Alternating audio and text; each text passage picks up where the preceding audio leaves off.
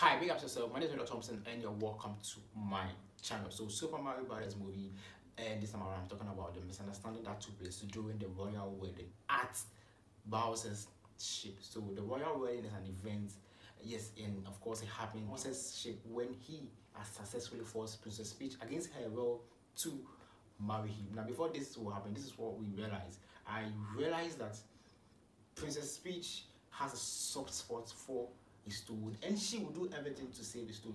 Likewise, one of the toad has also pledged that he will make sure that nothing happened to Princess Peach. So this time I realized that one of the weakness of Princess Peach is her toad. So if you really want to get to Princess Peach, you must get to her toad in order to get Princess Peach. And also, one of her strengths is her toad too. So before Princess Peach will approach Bowser at the exile, Toad gave me a banquet of flowers with an ice flower hidden inside. So, and the ice flower is a power up that enables you to turn into an ice person. Let's talk about you all know Water Combat, so it will like it has the features of Sub-Zero. You throw everything ice, like the ice will be from your hand, the ice balls will be from your hand. You will be able to freeze everything if you unleash this ice flower power up. So Princess Peach approached Bowser at the exile, and Bowser, who really wants to impress his Peach since they are having their wedding, wanted to sacrifice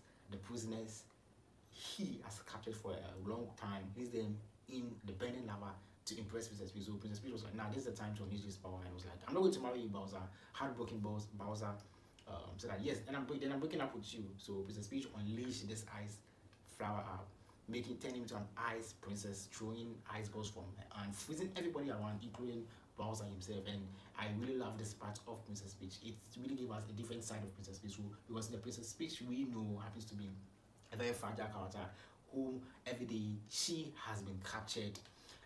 Mario and Luigi are always on a mission to rescue her. But this time around, Princess Peach was in the ship of Bowser, having a wedding with him, and this time around, he's taking Bowser down.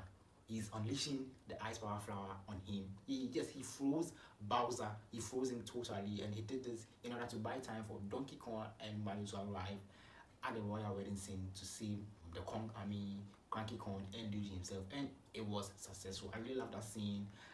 I think it's one of the my most favorite scene there. The royal wedding, I really love the speech in character where he was able to unleash the ice flower balls from his hand to defeat Bowser. I think Bowser would have thrown fire on Princess Peach, but I don't know how come Princess Peach was fast enough to freeze him on time in order to buy time for his other friends to come to their rescue. So what do you think about the fight at the royal wedding? Let's get interactive. Leave a comment below, and always come up for daily exclusive movie